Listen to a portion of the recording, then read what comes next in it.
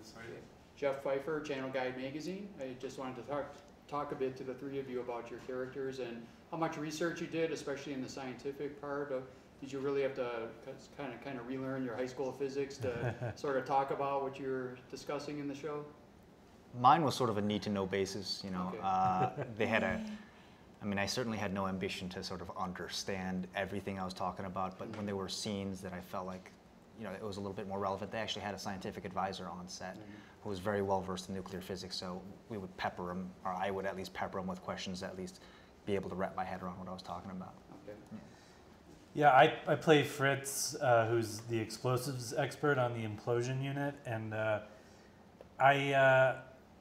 yeah, I do. I feel like, you know, some of the high school physics did come back rather quickly, and it's amazing when you really get into this stuff how simple some of the ideas are. I'm sure that coming up with them wasn't that simple, but you know, and obviously we're not having to do a lot of the math ourselves, but if to understand the basic concepts is actually really like intuitive, right? It's intuitive, and you sort of look at it and you're like, of course that makes sense. Yeah.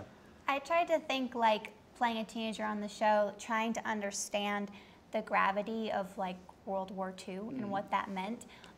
It was kind of hard to grasp, but I watched this play on YouTube called The Theater of War with Meryl Streep, and it really kind of gets into like what those people went through and the heartbreak and the strength and the courage, and I found that like really helpful.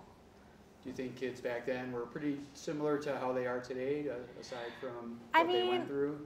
I think teenagers in general, no matter from what time they're going through that phase of like trying to discover themselves and trying to be independent, but you know, they don't always have the chance because they're controlled by their environment or their parents. But it was a little bit different. It was like more of a high pressure situation because she legitimately isn't just like feels like she's trapped. She actually is trapped. Like there's a border of army around the town. She can't leave. Yeah. And then Eddie, I was interested in your character. I don't know if you've done any research to see if there actually were scientists of Asian descent working in Los Alamos in real life. I tried to look for any, you know, the scientists, the characters themselves weren't based on any specific characters, although certain characters, from what Sam tells me, were, you know, made sort of vague allusions to, you know, real life people. But I tried to find some, and I was not able to find any. Yeah. Okay. Cool. Well, thank you all very much. Yeah. Thank you so much. Great. Stopping?